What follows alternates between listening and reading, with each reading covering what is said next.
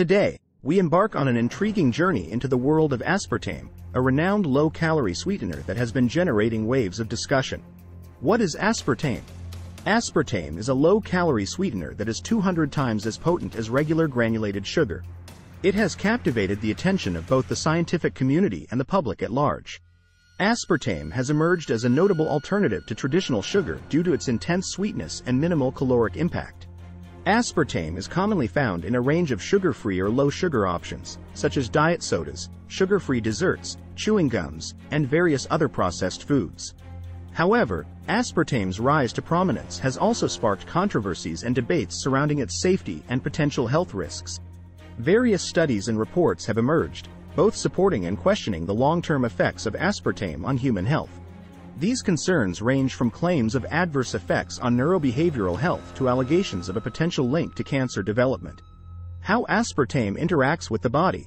Upon ingestion, aspartame undergoes a complex metabolic process. It is broken down into its constituent components: aspartic acid, phenylalanine, and methanol. Aspartic acid, an amino acid, is metabolized similarly to other dietary amino acids. It is involved in various physiological processes, such as protein synthesis and neurotransmitter production. Phenylalanine, another amino acid, undergoes specific enzymatic processes within the body. However, individuals with a rare genetic disorder called phenylketonuria, PKU, must carefully regulate their phenylalanine intake, as they lack the necessary enzyme to process it properly. The third component, methanol, has raised concerns among some critics due to its potential toxic effects. Methanol is naturally present in many fruits and vegetables and is also a breakdown product of certain metabolic processes. While aspartame contains a small amount of methanol, the body's natural detoxification mechanisms efficiently process and eliminate it. Applications and utilization. One of the most prominent domains where aspartame leaves its sweet mark is the beverage industry. You'll find its presence in a wide spectrum of popular drinks, ranging from carbonated sodas to fruit-flavored beverages, energy drinks, and even flavored waters. Aspartame's intense sweetness allows manufacturers to achieve desirable taste profiles without the excessive sugar content that can contribute to weight gain and other health concerns. The realm of desserts and confectionaries is another domain where aspartame takes the center stage. Sugar-free or reduced sugar versions of cakes, cookies, candies, and ice creams often rely on aspartame to deliver the delectable sweetness that indulges our taste buds. Aspartame's influence extends beyond the realms of food and beverages. It finds its way into the pharmaceutical industry as well, where it serves various purposes beyond mere sweetness. Aspartame can be found in liquid medications, syrups, and chewable tablets, enhancing palatability and making these formulations more appealing to patients, particularly children who may be averse to the taste of medications. Recent research findings. Over the years, numerous studies have sought to evaluate the safety of aspartame and its impact on human health. Some of these studies have suggested potential associations between aspartame consumption and adverse health effects, while others have failed to establish significant links. One area of concern is the potential impact of aspartame on neurobehavioral health. Certain studies have explored the possibility of aspartame contributing to headaches, migraines, mood disorders, and cognitive impairments. However, the results have been inconsistent and often confounded by factors such as individual susceptibility, dosages, and study design. As a result, the scientific community remains divided on the significance of these findings and the need for further investigation. The controversial topic of aspartame's potential carcinogenicity has also received considerable attention. Some studies have reported associations between aspartame consumption and increased risks of certain cancers, leading to concerns among consumers and regulatory bodies.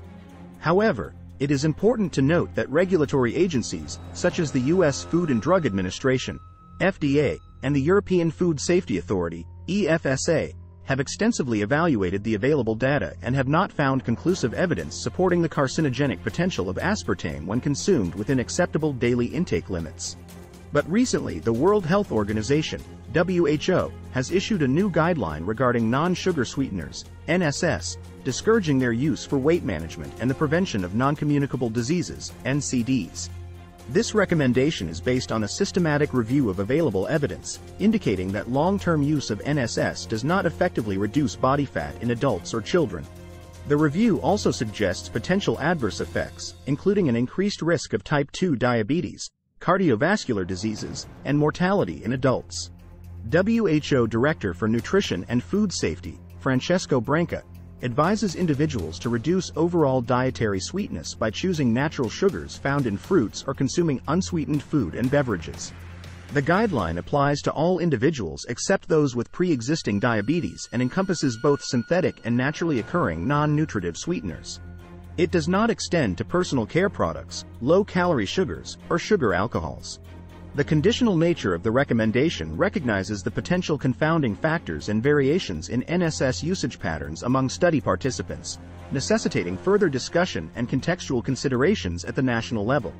This guideline on NSS is part of a broader initiative by WHO to promote healthy eating habits, improve dietary quality, and reduce the global burden of NCDs. Conclusion and future outlook. This video has highlighted the ongoing debates and conflicting findings surrounding the safety and potential health effects of aspartame. While some studies suggest possible adverse effects, regulatory agencies have not found conclusive evidence supporting these claims within acceptable intake limits. It is important for individuals to make informed choices based on available information. However, further research is necessary to address the remaining uncertainties and provide clearer guidance.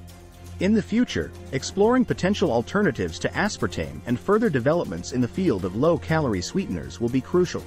Researchers continue to investigate alternative sweeteners and their impact on human health. Additionally, advances in technology and scientific methodologies may contribute to a better understanding of the long-term effects of aspartame and other sweetening agents.